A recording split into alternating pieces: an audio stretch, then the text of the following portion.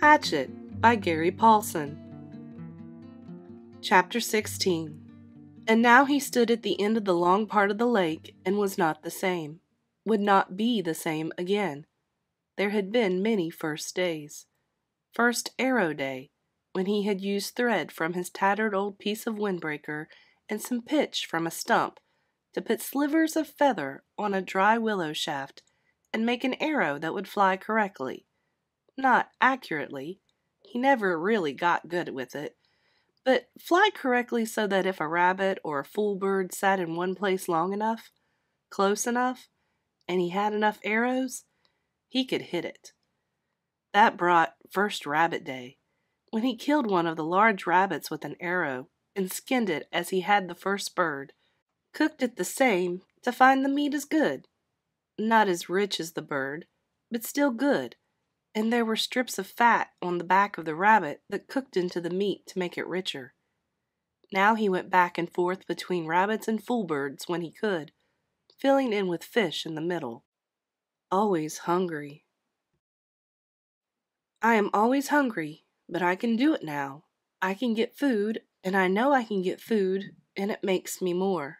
I know what I can do. He moved closer to the lake to a stand of nut brush. These were thick bushes with little stickler pods that held green nuts.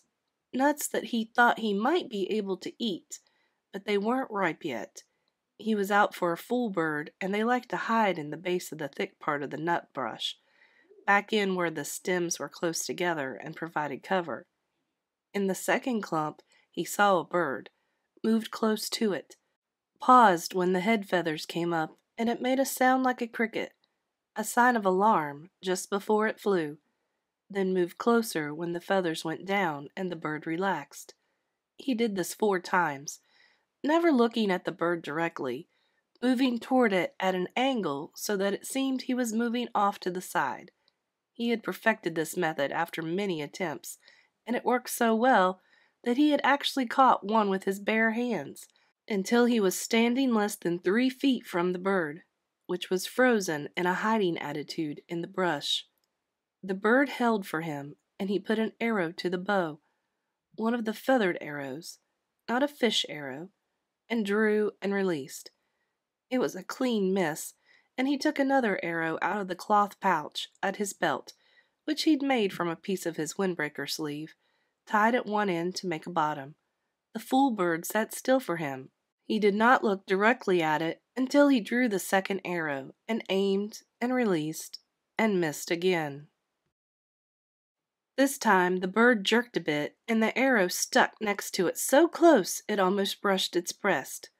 Brian only had 2 more arrows, and he debated moving slowly to change the spear over to his right hand and use that to kill the bird. 1 more shot, he decided. He would try it again. He slowly brought another arrow out, put it on the string, and aimed and released, and this time saw the flurry of feathers that meant he had made a hit.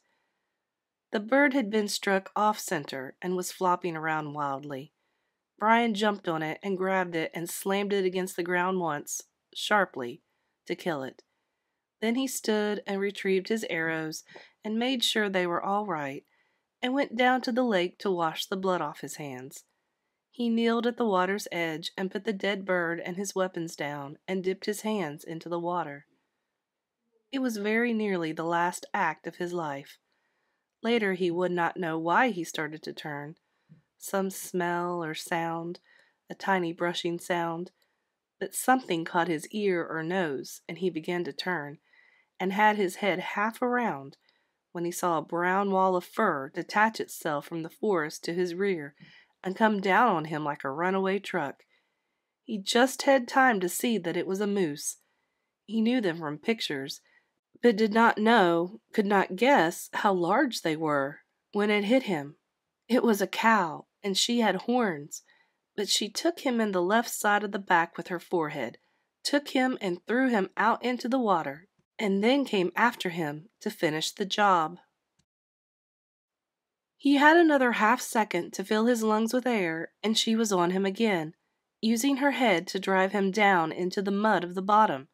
Insane, he thought. Just that, the word. Insane! Mud filled his eyes, his ears. The horn boss on the moose drove him deeper and deeper into the bottom muck, and suddenly it was over, and he felt alone. He sputtered to the surface, sucking air and fighting panic, and when he wiped the mud and water out of his eyes and cleared them, he saw the cow standing sideways to him, not 10 feet away, calmly chewing on a lily pad root. She didn't appear to even see him, or didn't seem to care about him, and Brian turned carefully and began to swim crawl out of the water.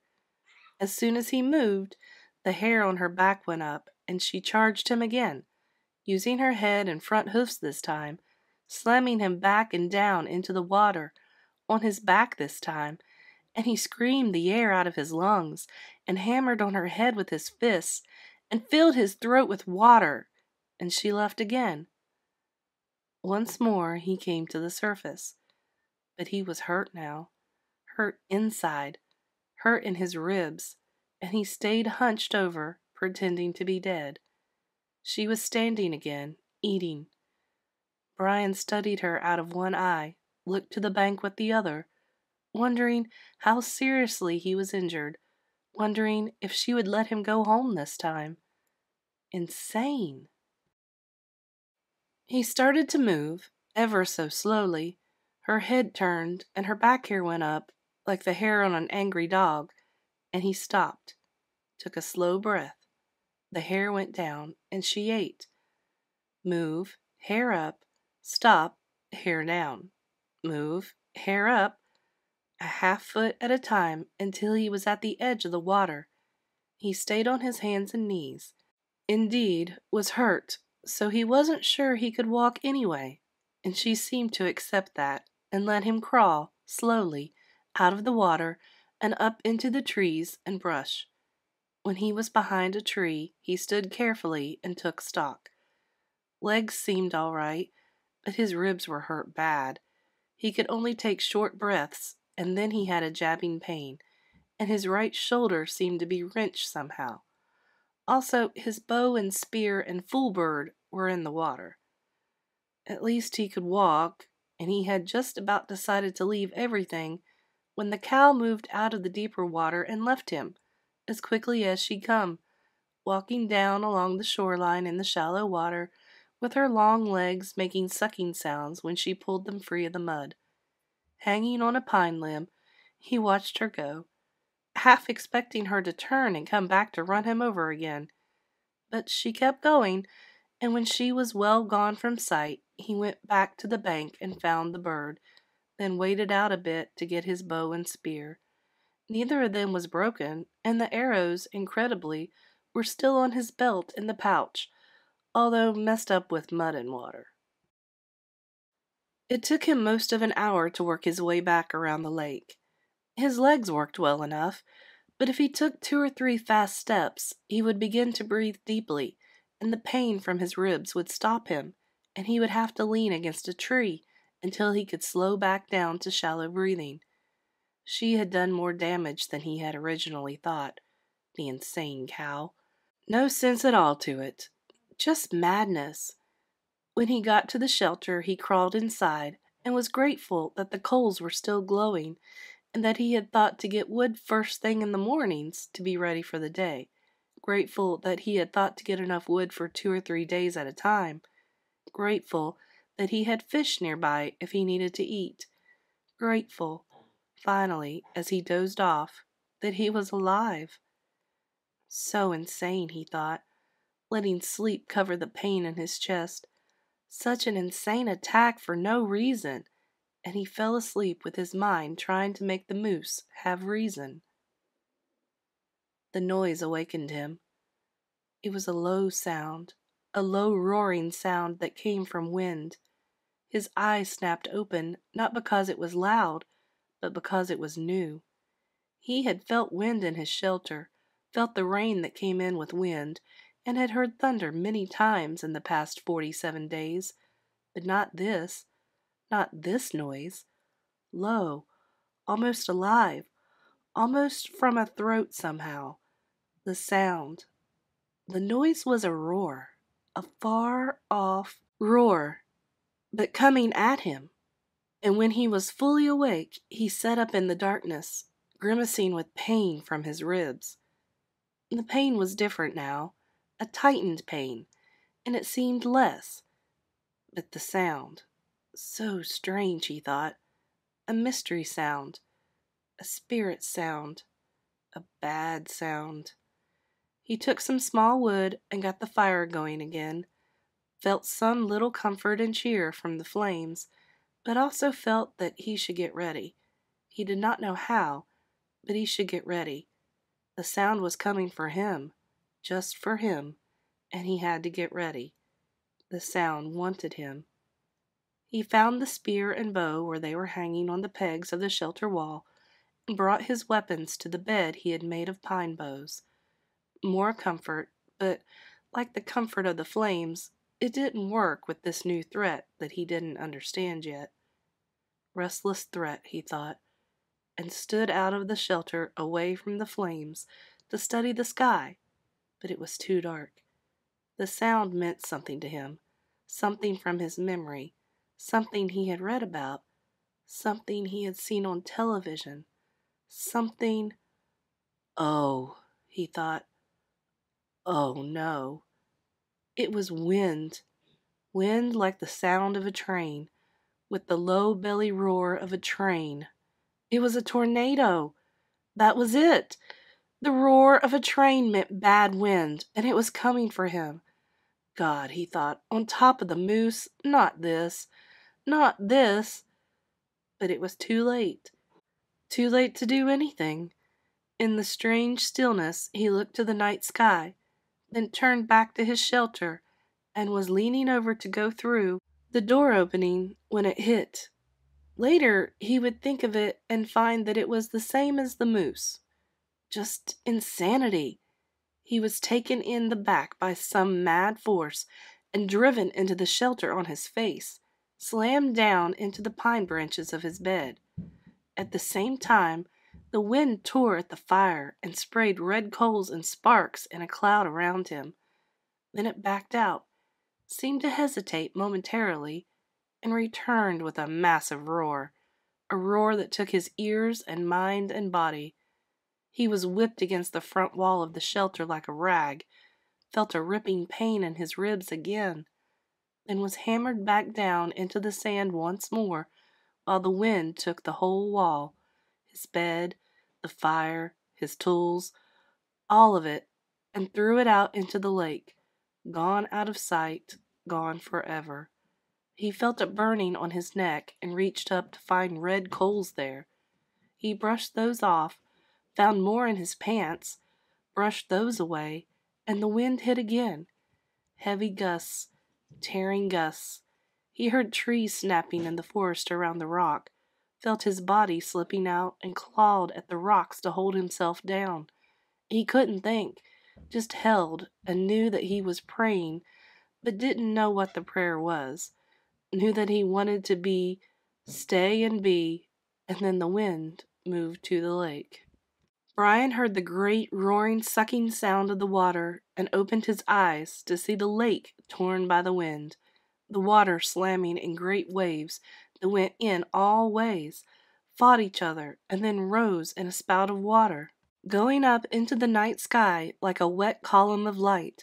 It was beautiful and terrible at the same time. The tornado tore one more time at the shore on the opposite side of the lake. Brian could hear trees being ripped down, and then it was gone.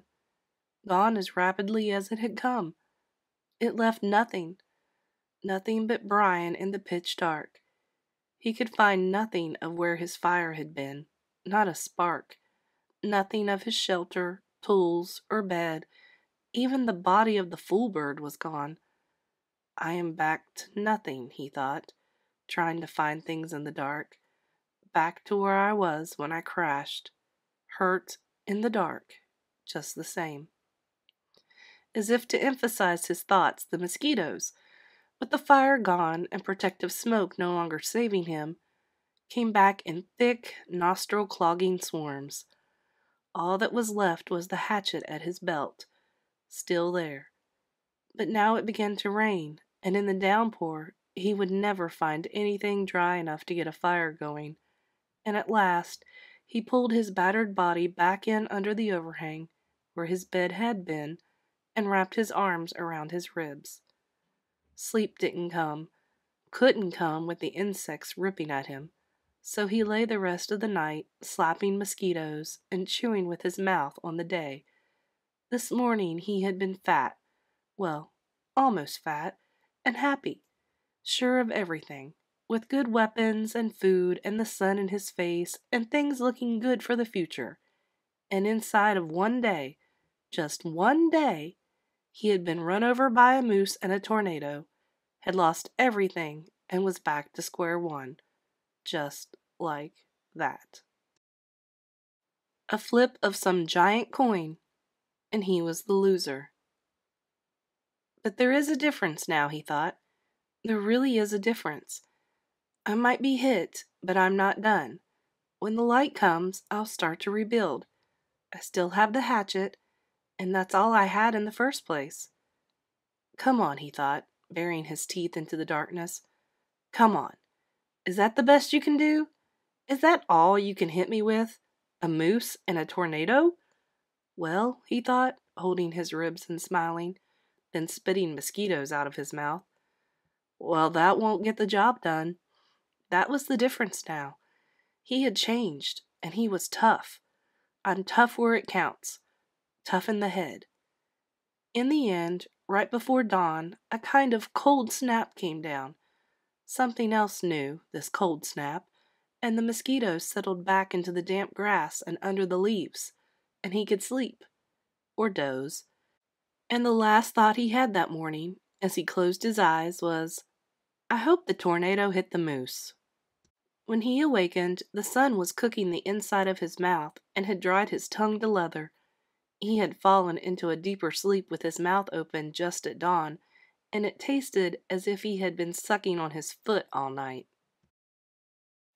He rolled out and almost bellowed with pain from his ribs.